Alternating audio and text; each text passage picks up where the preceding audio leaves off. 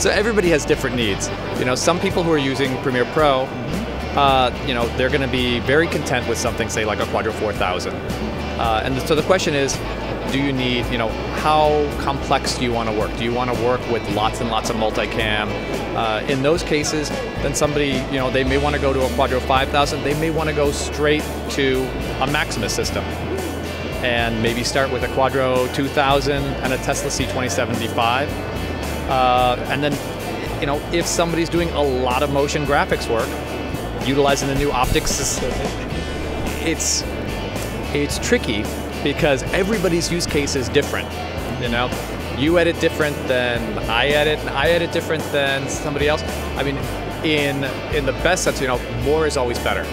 Okay, not only now, but it gives you room to grow, and it gives you room to do different, you know, different options. Maybe today you're doing Premiere Pro editing only, but maybe you want to add, you're going to do 3D graphics in After Effects. You want more GPU.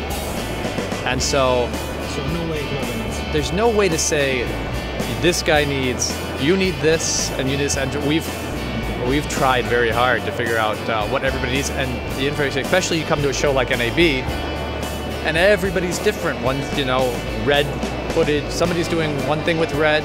Even red's not all the same, because some guy's shooting all in red, but all they want to do is output 1080p. And some guys want to shoot in, you know, with a Scarlet and do everything in 5K. And it's very difficult to get make one size fit everything.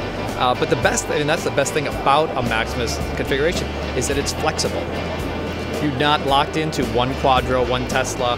You can have a 2000 and a C2075. You can have a 6000 and a 2075. You can have a 6004, you know, T75s. If the application is designed to support multi-GPU and really take advantage of it.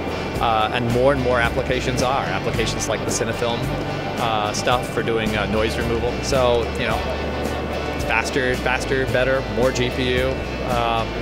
But it really depends on individual use case. So the limitation now it's just motherboard maybe. How many slots you can use? Motherboard is something that you need to consider. You know, how many 16x PCIe slots can you get? And you know, the nice thing is that manufacturers are realizing that they need to add more, and so they are. You know, we've got, you know, we're showing a system in here from Supermicro with, you know, I think it's got 4x16 slots on it. You know, that's nice to have.